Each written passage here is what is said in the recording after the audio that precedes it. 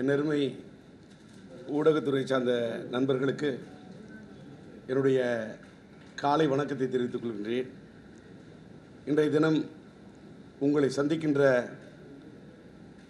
இந்த வேளையிலே நாட்டிலே சில நடக்கக்கூடாத அசம்பாவிதங்கள் நடந்து கொண்டிருக்கின்றது. அது மனதுக்கு மிகவும் வருத்தத்தை அளிக்கின்றது, தாங்க முடியாத ஒரு துக்கத்தை அளிக்கின்றது. குறிப்பாக திருச்சி டெல்டா மாவட்டத்திலே காவிரி மேலாண்மை வாரியம் அமைக்க வேண்டும் என்பதற்காகத்தான் காவிரியிலே தண்ணீர் இல்லையே, டெல்டா மாவட்டம் கருகி கொண்டிருக்கிறது என்று கண்ணீர் வடித்துக் கொண்டிருக்கின்ற நேரத்திலே ஒரு கண்ணீர் அஞ்சலியை அதே திருச்சி பகுதியிலே ஒரு அருமை சகோதரி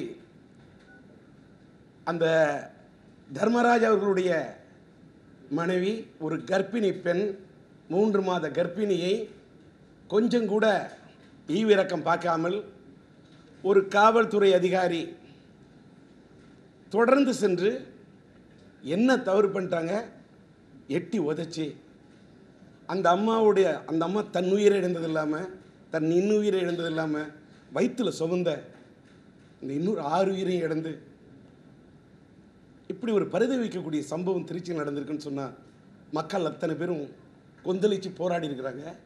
அந்த மக்கள் மேலே தாக்குதல் நடத்தியிருக்காங்க. எனக்கு என்னென்னா, அந்த பெண்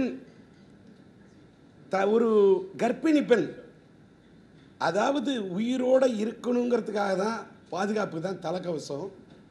ஆனால் அந்த தலைக்கவசம் போடாததுக்காகவே ஒரு 2 உயிரை இவங்க தட்டி பறிக்கிறாங்கன்னா, இந்த மக்களுக்கு இந்த காவல்துறை பாதுகாப்பு கொடுக்குதா இல்லை என்னன்னு எனக்கு தெரியல. என்னால் தாங்க முடியல. அந்த ஆத்மா சாந்தியடைய எல்லாம் வல்ல இறைவனை பிரார்த்தனை செய்கின்றேன். அதற்கு எங்களுடைய லட்சிய திராவிட முன்னேற்ற கழகத்தின் சார்பில் எங்களுடைய கண்ணீர் அஞ்சலியை இங்கே தெரிவித்துக் கொள்கின்றேன்.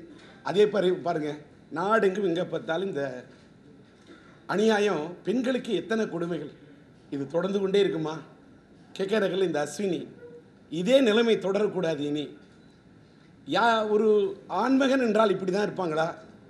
ஒரு பெண்ணோட உயிரை எடுக்கிறது உண்மையான காதல் அல்ல, ஒரு பொண்ணுக்காக உயிரை கொடுக்கறது தான் காதல்.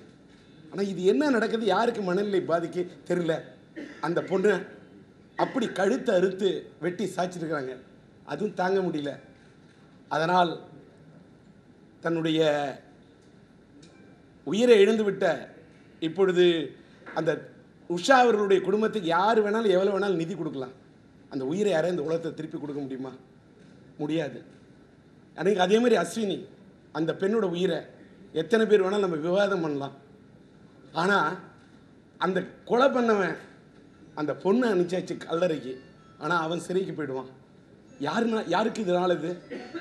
அதனால் உண்மையிலேயே அந்த மறைந்து விட்ட அந்த திருமதி உஷா அவர்களுக்கும், அவருடைய வயிற்றிலே இருந்த கருவறையில் இருந்ததை கல்லறைக்கு அனுப்பி விட்டார்கள், அந்த ஆன்மாவுக்கும் இந்த அஸ்வினி உடைய ஆன்மாவும் சாந்தி அடைய வேண்டும் என்று எல்லா வல்ல இறைவனிடம் பிரார்த்தனை செய்து ஒரு அஞ்சலி செலுத்துகின்ற நிமித்தமாக ஒரு சில நொடித்துளிகள் நான் மௌனம் சாதித்துவிட்டு என் நிகழ்ச்சியை தொடங்குகின்றேன். இந்த வீடியோ உங்களுக்கு பிடிச்சிருந்தா ப்ளீஸ் லைக் அண்ட் ஷேர் பண்ணுங்க. மறக்காம எங்க சேனலை சப்ஸ்கிரைபும் பண்ணுங்க.